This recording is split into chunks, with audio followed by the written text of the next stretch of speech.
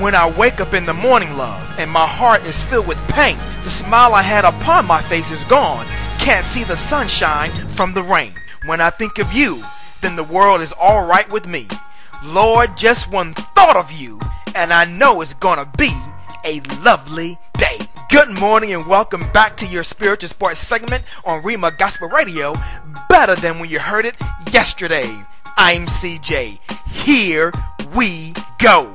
Oh, what big news in the world of sports yesterday as the commissioner has handed down the hammer. On Wednesday, NFL Commissioner Roger Goodell dished out his punishment for the New Orleans Saints bounty pool and wanted to send a message to the entire league and suspended head coach Sean Payton for the entire 2012-13 season effective April 1st, which is unprecedented, and Payton will forfeit a whopping $7.5 million in salary. But the commission was just getting started as he banned the mastermind behind the bounties, former defensive coordinator and current defensive coordinator for the St. Louis Rams, Greg Williams, indefinitely. In addition to those suspensions, assistant coach Joe Vitt was suspended without pay for the first 6 regular season games, and Saints general manager Mickey Loomis suspended without pay for the first 8 regular season games, both for the upcoming 2012 season. The commissioner also fined the team $500,000 and stripped the Saints of second-round draft picks in this year's draft and in 2013. As the aforementioned story broke, another big piece of news occurred yesterday as Tim Tebow was traded to the New York Jets, essentially twice.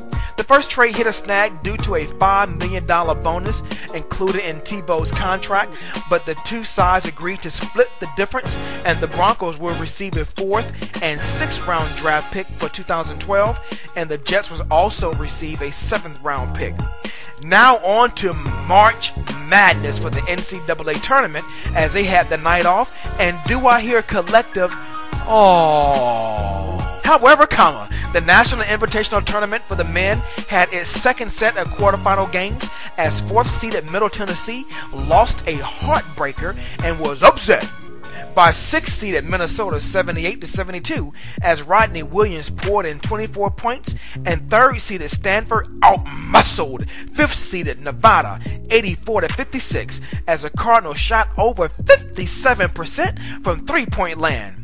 The College Basketball Invitational entered its semifinal stage for the men as Pittsburgh was in an overtime thriller and outlasted Butler 68-62 as Lamar Patterson had a double-double, and Washington State easily handled Oregon State 57-42, and in the College Invitational Tournament, Mercer escaped with a win over Old Dominion 79-73 as Justin Cecil scored 21 points. Robert Morris was defeated by Fairfield 67-61, with Maurice Barrows 19 points, and Loyola Maryland was pounded by Utah State 77-69 as Preston Medlin was unstoppable with 26 points.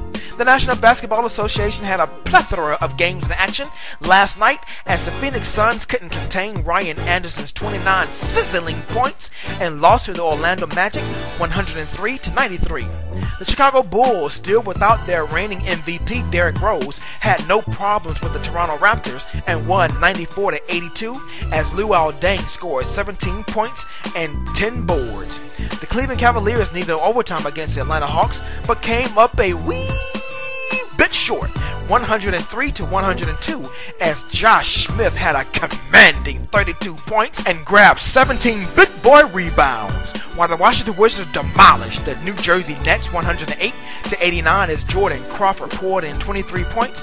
And in the first national televised game, the New York Knicks was in a tightly contested game all night long, but managed to get by the Philadelphia 76ers 82-79 with Amari Stoudemire's 21 points for round 1 scores in the NBA. Be sure to follow me on Twitter and YouTube at CJ Sports, and stay tuned for more updates in your next spiritual sports segment where we sprinkle a little spirituality in your sports. I'm CJ. Be blessed and keep smiling because you look better when you do.